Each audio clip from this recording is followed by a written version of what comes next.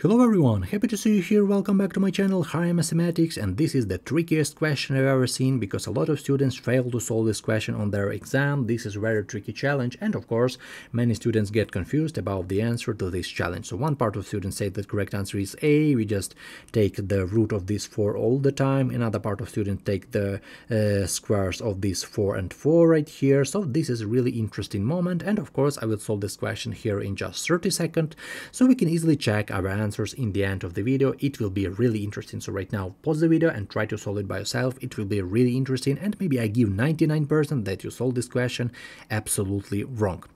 Okay, first of all, we should know about square root. We should know a little bit information about square root. For example, we have a square root of 5, okay? Square root of 5.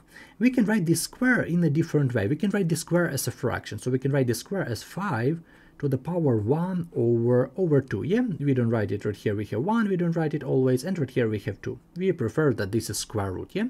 So we can easily write it as 5 to the power 1/2. Okay, another example. Let's write, for example, right here we have cube's root of 9, okay?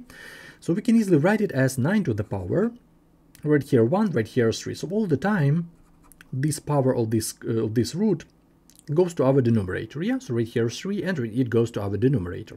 Okay, once more example. For example, let's go with 11, with fifth root of 11. We can write it as 11 to the power 1 over 5, yeah? 1 over 5. And maybe the last example, let's look at it. For example, 13 square raised to the cube's root of 13 square. We can write it as 13 to the power 2 as in our numerator, and we divide it by 3 in our denominator. Okay, so 2 times 3. And this is a very interesting moment. I want you to look at this logic. Take a look closely. These two, so the power of our root all the time divide the power of our value. So 1 divided by the power of square root.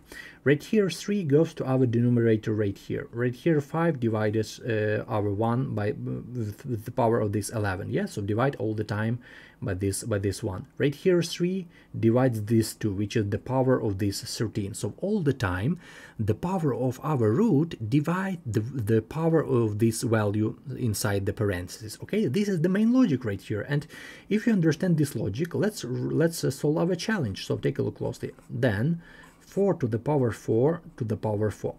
It has the power 2, so this is square root. And then, using this logic, this 2 divides the power of our expression inside parentheses. In our case, this is our base, and we should divide 4 to the power 4, we should divide by 2. So this is equal to, we have 4 to the power 4 to the power 4, and we should divide it by this power of this square root, divided by 2. Okay, let's simplify this. It's not that hard. We have 4 to the power 4, 4, 4, 4. So 4 times we have 4, 4 times 4 times 4 times 4, and we divide it by 2.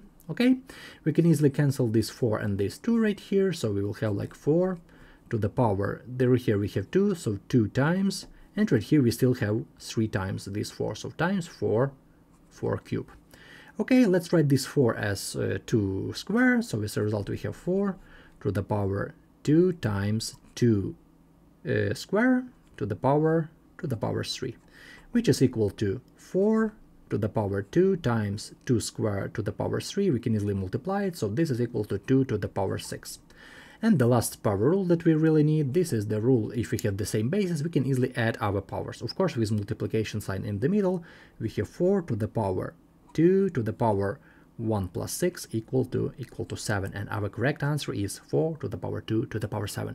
Really tricky question. Many students goes wrong, many students fail to solve this challenge. I hope your answer is the same as mine. I feel like a lot of students choose this option C, B and D, which is really obvious for them because some students take square root from all these values. They have our option A.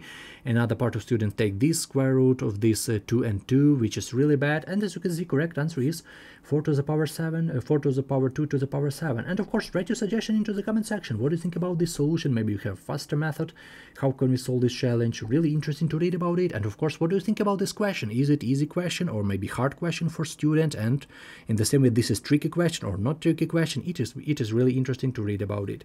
So if this video is helpful in any way, don't forget to like and subscribe, and that definitely help me out for this particular video. So thank you for your time and have a great day.